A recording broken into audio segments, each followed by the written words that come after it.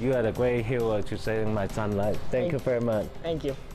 A father's first chance to say thank you to the teen hero who saved his 8-year-old son from a burning home. And you saw it first here on KATU as breaking news last night. And tonight, our Patrick Preston was there as the family met face-to-face with their rescuer. Patrick, this is a story we can all feel really good about. Oh, you got it, Steve. You got a teen who went up a ladder. He saved an 8-year-old boy. On top of that, it's a like father, like son situation. His dad went into the burning house, did everything he could to help. And then today, the family hit by that fire, they get a chance to say what might be the most meaningful thank you ever in their lives. The flowers, the car, just saying thank you means everything to the Ma family. 8-year-old Cody is alive, thanks to a teen and his father. Neighbors they didn't know until the fire. I've got the fire department on the way. Is everyone out of the house? No, my son's inside the room. Okay, can you get your son out? Yeah, we tried to, but he locked the door. He won't open it. Seconds seemed like minutes until 14-year-old Marcos Ugarte grabbed a ladder, broke out a window screen, and got Cody out. I just told him to go feet first, and then he like walked down the ladder, but I had my arm around him, so he was secure.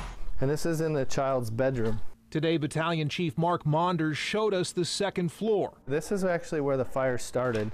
The fire began in Cody's room and then spread to the attic. This line on the wall marks where thick black smoke and superheated gases filled the air. And this room was where Cody ran to. He locked the door, keeping the smoke out, as well as his dad and Marcos's father, Eduardo. They pounded and they kicked as long as they could until they had to get out.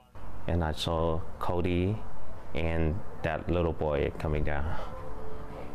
Thanks, God. Now with their son safe, the Ma's are about to show their gratitude to his rescuer. Hi. Hi. Hi, Marcus. Thank you for saving my son's life last night. You're welcome. And to Marcos's father, Eduardo. Thank you very much. Yeah. Thank you. Absolutely. Cody's quite shy about his escape. Cody, how you feel? Good. But from now on, he and his family will always be linked with their neighbors. Do you think you'll ever forget their name? Well, I will never forget their name anymore because they are my hero. They are my son's hero forever. And investigators believe that the fire was accidental. They still have not pinpointed a cause. Marcus Ugarte says he's getting a lot of congratulations from fellow students at Gresham High School. And we know that the Gresham Fire and Rescue, they plan to honor him for his heroism later this year. Reporting live in Troutdale, Patrick Preston, KATU News. I'm sure that whole neighborhood knows Marcos now. Patrick, thank you for that. You can see more of the teen hero and his family. They'll be in Good Morning America tomorrow morning starting at 7 a.m.